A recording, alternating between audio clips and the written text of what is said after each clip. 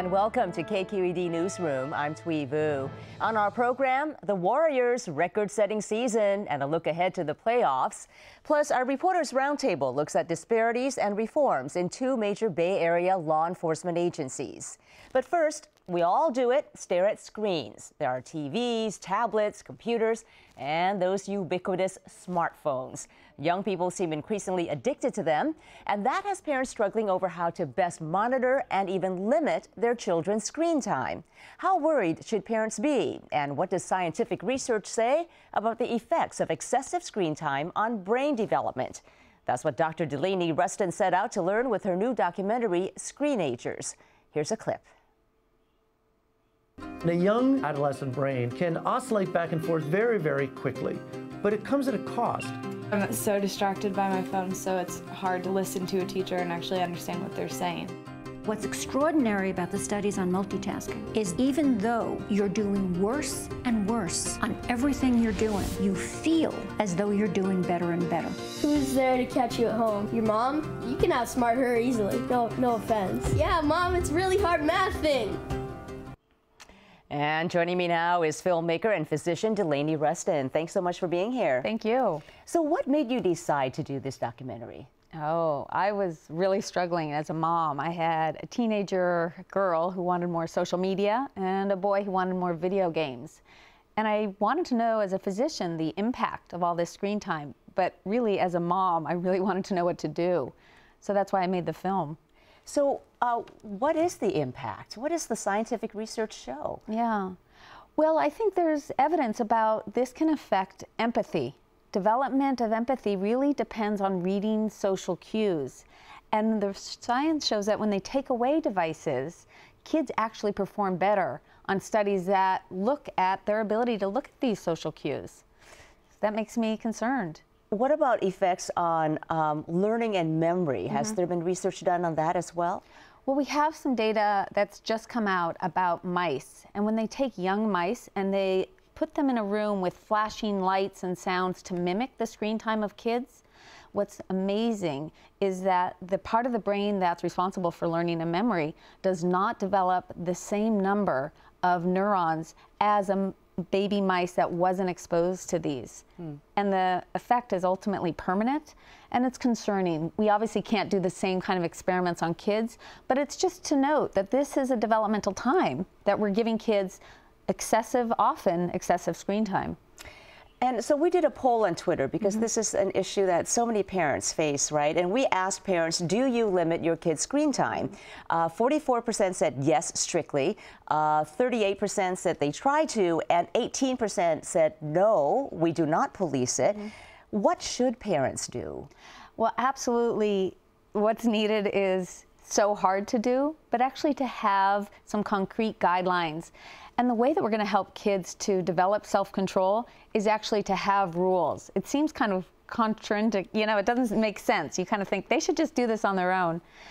It's hard, though, to decide what to do, and it comes from conversations with kids, getting their input. And so I'll give you an example. For us, for example, we don't use our cell phones when we're driving in the car. We talk. We don't use them at the dinner table, and we don't use them in the bedrooms at night. But you know what's really interesting? Making this documentary, I learned that parenting is so private. People would tell me all the time, you know, I'm having all these problems. And I would say, well, what kind of solutions are you trying? And people would be really hesitant to say. They felt really judged. And that's why, you know, it's so important that we're having these type of talks about what we can do. Just to let parents know that there are many other parents facing the same issue, and if we can work together, maybe some solutions can come out that all parents can find a way to negotiate them into their homes. We also went to Facebook and asked, you know, parents what they do about limiting their kids' screen time. Elizabeth Berg said she never worried about it much. It didn't seem to have much of an impact. Her son ended up getting a degree in aerospace engineering. Another woman said her son is now at UC Berkeley and on a full scholarship, even though she never limited screen time. But of course, there were other parents who, you know, said the opposite, that they don't have cable, they don't have DVDs, they do games and crafts with their kids, and it doesn't become an issue. Is there a middle ground here?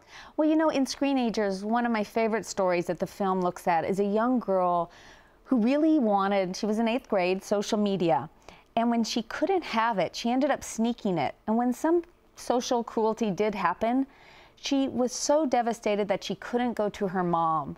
So the key thing really is deciding within the family what seems reasonable, but making sure that there are guidelines. And, you know, it's writing them down, but being flexible and having weekly conversations. So many, I don't know how often this happens to you, but it's grabbing the device in the moment, and it's just being reactionary and angry. And setting up this cat and mouse thing isn't good at all for helping kids to navigate this. And so these weekly conversations on our website, screenagersmovie.com, we really foster this. Well, I have a 9-year-old, so this is definitely an issue, an ongoing issue for us in the car, at home, in the bedroom.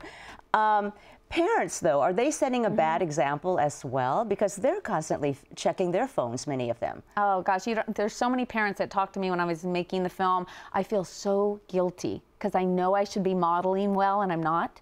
And I said, well, what are your personal guidelines? Because you can never, you know, reach a goal if you don't have them. And they go, I don't really have it. My goal is just to do it less. And as a physician, I know behavior change never works that way. So ultimately, I talk to parents about setting 1 or 2 goals and talking to their kids about what they're trying to get better at. Maybe they've been texting at the dinner table and they know that that's not really healthy for their communication with their kids. So now that the film is out, you've been showing it to a lot of schools and also to companies, Pixar, for example. What would you like to see happen next? Oh, well, for me, it's all about getting parents and kids and educators together, because this is the biggest parenting issue of our time. It's not just like a psychological issue. This is physiologic. And kids want this screen time so much. So we have to get the schools, the kids, and the parents to talk about how we're going to help them find balance. And so that's why our film is all about showing in the community, so people come together. And the goal is a lot of conversations, weekly conversations, rather than this angry cat and mouse. All right, all good advice, Dr. Delaney Ruston. Thank you, and thank you for the documentary. Thank you so much. This week, we want to turn our attention to 3 law enforcement stories around the Bay Area. In San Francisco, more questions surfaced about the recent police shooting of Luis Góngora. Sydney Spiegel said she often saw Góngora, a homeless man, fixing bikes on Shotwell Street. Luis, the person who was killed, I've never seen him behave violently. All that I know from him is that he was friends with the other kind of residers on this block, and that he fixed people's bikes, and that was it. And the other people really liked him, and they were grieving over him. In Santa Clara County, supervisors accepted sweeping recommendations to reform the county jail and heard a call to take control of the jail from the sheriff. This comes as deaths at the jail are still being investigated, plus racial bias in traffic stops. New data on a long-standing issue. Joining me now to discuss these stories are KQED reporter Alex Emslie, KQED Silicon Valley desk reporter Beth Willon, and San Francisco Chronicle reporter Joaquin Palomino. Welcome to you all. Alex, wanted to start with you. The Luis Góngora shooting was the first in San Francisco, the first fatal shooting since the Mario Woods incident late last year. It happens amid a lot of calls for change in the way that the SFPD handles force issues. Did officers adhere to policy in this case? There's a lot of criticism of that. The San Francisco Chronicle late last week published some surveillance video of this shooting where you can tell it takes approximately 22 seconds from the first command an officer gives to the final fatal shot of Luis Góngora. And this seems to fly in the face of long-standing SFPD policies, which are, of course, in the process of being redrafted. But still, for about at least 3 years now, officers have been being told and reminded again that when someone is not a danger to anyone else, either a police officer or another civilian, to foster time and distance and allow for some de-escalation to occur before sort of rushing in and maybe creating a situation that turns deadly that may otherwise not have to. So 22 seconds does not seem to indicate that time and distance was really afforded in this situation. Now, of course, you can look at the other side of that, and of course, law enforcement officials have said also that these events can tend to unfold really quickly. So then it kind of becomes a question of policy, was the policy followed, but also who created a situation that didn't allow for that time and distance to happen.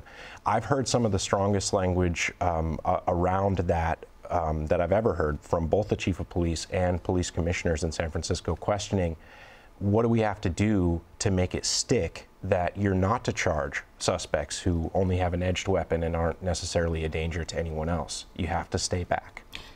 What has been the political fallout to Greg Suhr? Well, Greg Suhr has been very, the one thing that he always does is he makes himself very available to criticism. He always holds a town hall meeting shortly after these shootings and hears from anyone with issues in the community. Those town hall meetings have gotten more and more strained as people sort of trust less the things that he says as these investigations develop in previous officer-involved shootings, and some of the things that he's said have turned not to necessarily be borne out by evidence. There's a lot of anger at the chief of police in San Francisco right now, but he also has good relationships in the city, and some things like a 3-year-old bulletin on creating time and distance that he can point to and say, look, I'm trying to change this mentality in the police department.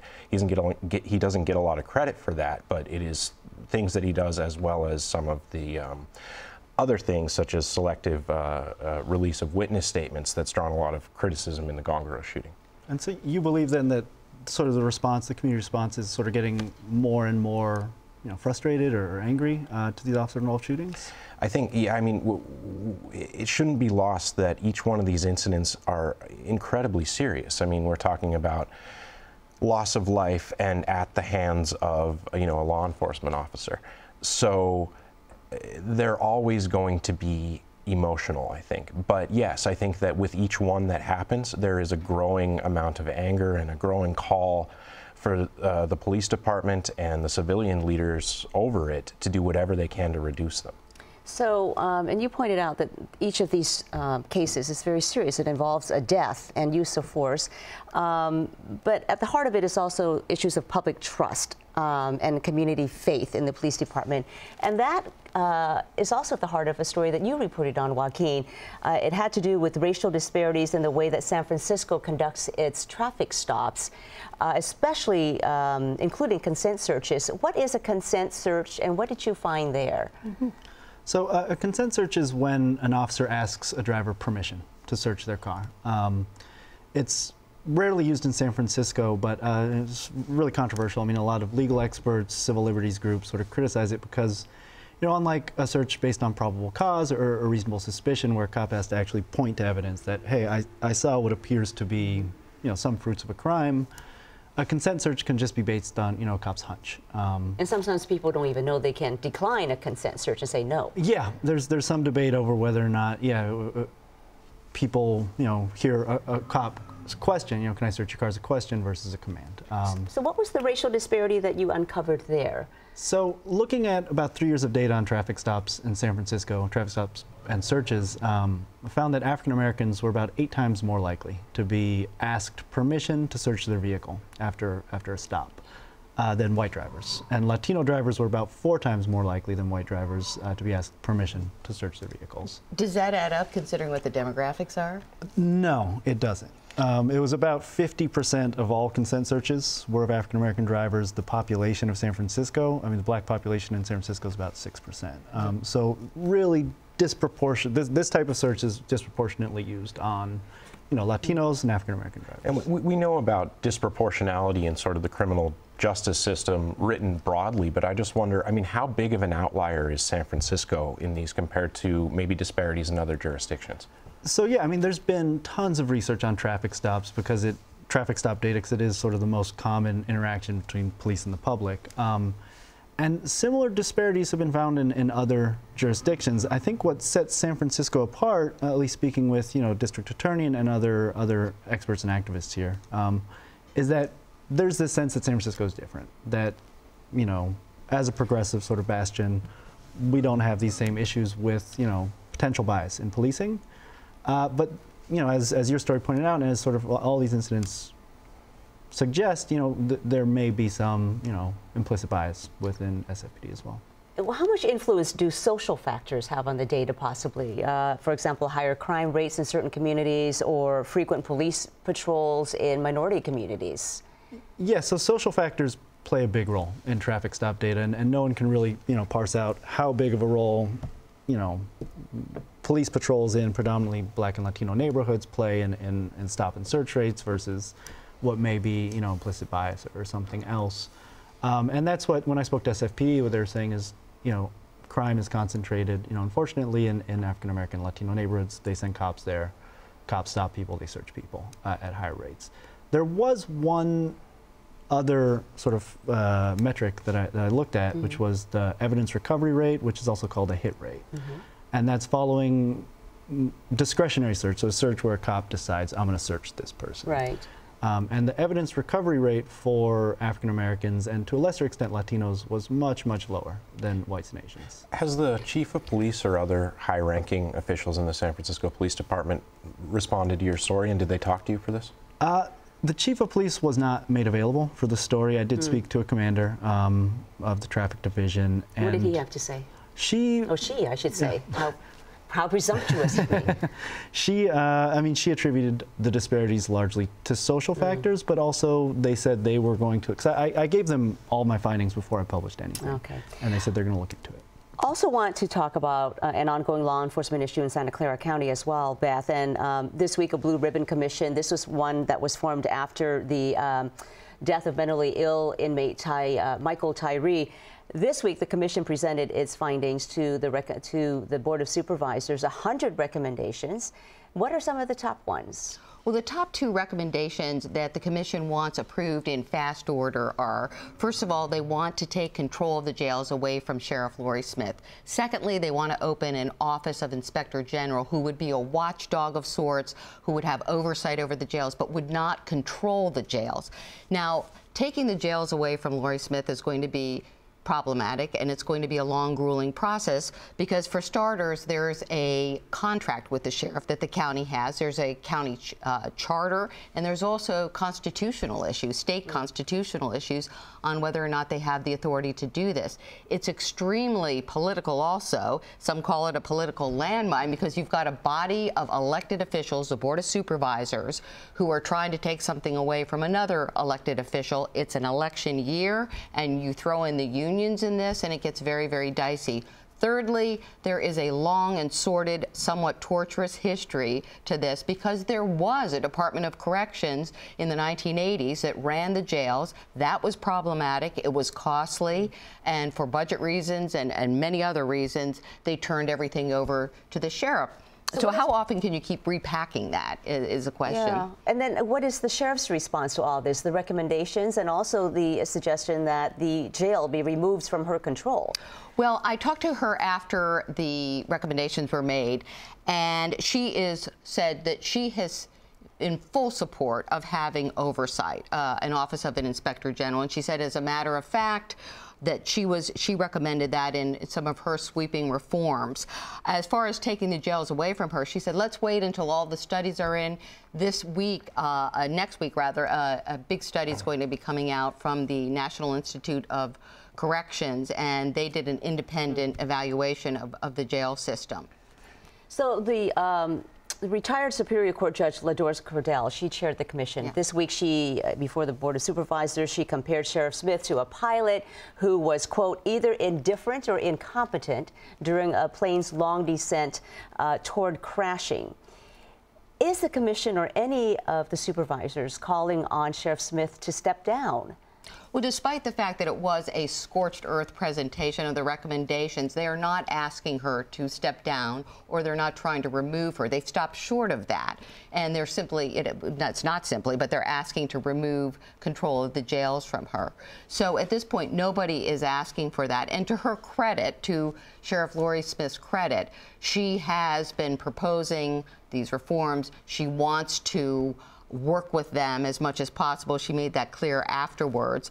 And also, she's not tried to cover anything up since the Michael Tyree incident. She opened the department up. What's going to be most problematic for her, to a large degree, I think, is that there were 300 complaints filed by inmates of use of force since 2010. Only 14 of them were investigated, and 5 of them had definitive action. That raises a lot of questions, because why were these stopped at the front end? Were people being protected? Yeah. Was the department being protected because of the optics of this? Lots of questions. Just real quickly, she's up for re-election in 2018. Do you think she'll weather this storm this time around? Well, she said that I'm not a quitter. I want to see the reforms go through. And she said, I haven't started to raise money yet, but I wouldn't be surprised if she ran again. She survived some blistering campaigns in the past, but... and she's been sheriff for nearly 20 years, so... Yes, she has. All right, we will see. Beth, thank you. You're welcome. Beth Willon, Joaquin Palomino, and Alex Emslie, thank you all for being here. Thank you. Thanks.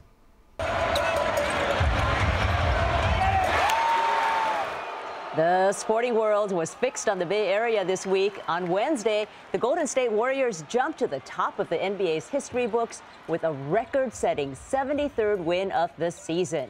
And now the Warriors will set out for its next challenge, a repeat championship win.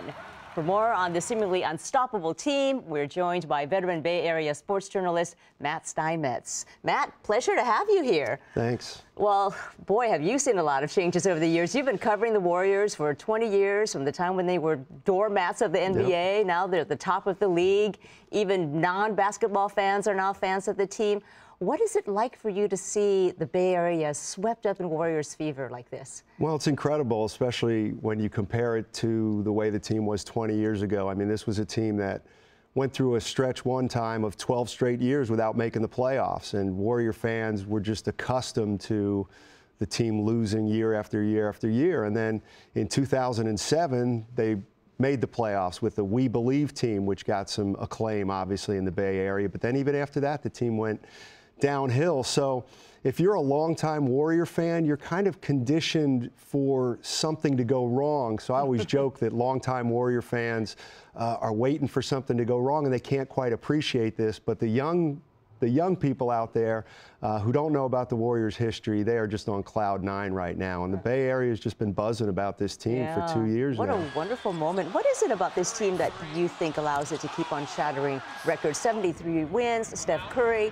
surpassed the 400 mark for three-pointers. He's now at a total of 402. I mean, it's amazing. It's crazy. The numbers have been unbelievable. I think Steph Curry is where you have to start. He's the perfect kind of leader for a team. He is the best player on the team, but I think what's most important about him is he's a very inclusive person. And players, his teammates, gravitate toward him. Not just Klay Thompson and Draymond Green, who are the better players on the team, but also the guys at the end of the bench. And that chemistry that I think he fosters goes a long way toward why they're such a good team. The NBA, for a long time, is built on having one superstar, and basically you give the ball to that guy and he makes all the plays. The Warriors are very different in that respect. Curry, how much is that Steve Kerr's doing as well? It has a lot to do with Steve Kerr, because he was a player under Greg Popovich, who's considered one of the best coaches ever, and Greg Popovich is big on having 5 guys touch the ball. And passing's most important, not a player who can score. And so even though Curry's the best player on the team, everybody has a role on the team, 1 through 12, and so